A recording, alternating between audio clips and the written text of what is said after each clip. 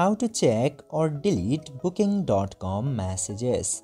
Hello guys, welcome back to QTV, and in this video I'll be showing you how to check your booking.com messages or if you can delete them or not. So without any further ado, let's dive right in. Now, in order to know, you just simply have to open your booking.com application, and after that this homepage will appear. And now into this homepage section, you will get to see this message icon into the top right side just besides the bell icon. Just simply tap into that message option in order to check for any messages that you have into this section.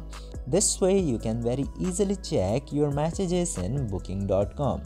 And in order to delete the messages, if you have any message into this section, you might get the direct option in order to delete the message into this section.